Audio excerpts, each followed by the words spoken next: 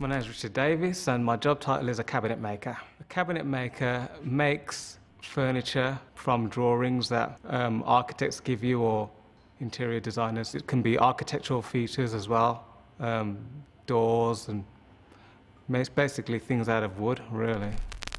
I have to travel about 30 miles to get here, and I do that because of the interesting work that we have as well. It's more bespoke, it's not run-of-the-mill things that I was used to in my previous jobs. They deal more with furniture and nicer things, the nicer arts of woodwork. My mum always used to say that I said I wanted to be a fixer man. That's what I used to say, I want to be a fixer man. I was really into hi-fi when I was at school, and I wanted to work in a hi-fi shop, but my academic skills weren't brilliant, you know. So I thought, well, what else can I do? And my careers advisor says, what else do you want to do? And I says, well, I like woodwork. So she got me a job in woodwork, and it was a company that majored more in wood machining. You know, so you machine the parts for the cabinet maker to construct. I was kind of bored at that place, so I asked them if they'd send me to college, you know, just to get out for a day release. So I went to college and I got my wood machining qualifications, and I wasn't really fulfilled doing it as such because it wasn't, I knew I could do more. See, I knew I could make things. It's here that I've actually become a cabinet maker. And that's like after like how many years of doing machining. I saw the job advertised and I thought, well, I'll go for it. And all they can say is that, no, we don't want you. So I went for it, I bought all the things I've made, put it all out on the car park.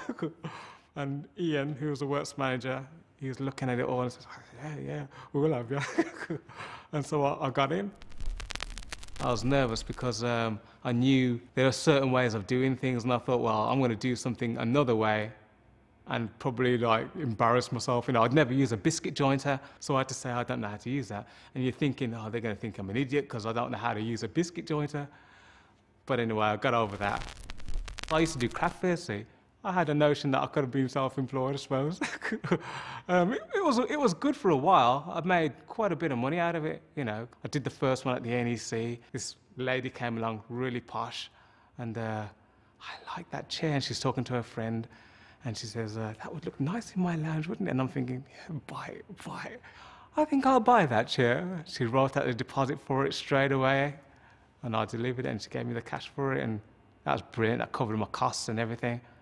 But it wasn't enough for me I didn't think it was enough for me to go self-employed totally. I go to a church, like, you know, when I'm not at work, and I'd always wanted to play the bass. My missus, my wife, she bought me a guitar for my birthday, and I thought, well, I've got to try it now. So I practiced, recorded all the songs, and at home I practiced all the songs, and then I became one of the bass players in the band, and so I thought, well, I'll make my own guitar, and this is a guitar that I'd made. This is an ebony fretboard here. The two leaves here are overlaid in ash, and you've got ebony stripes there. This neck here is maple, and you've got Purple Heart laminations going down it as well. And then the core is Brazilian mahogany, and that all adds to the sound of the instrument as well.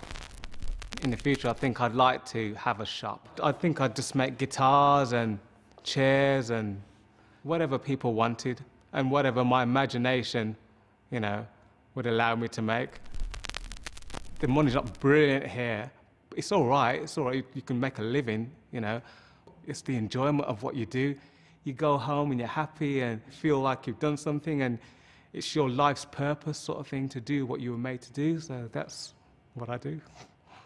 I just trust in God, I pray about it, and then just go for it, and it works out. And if it doesn't, then no hardship, you know. There's always something else.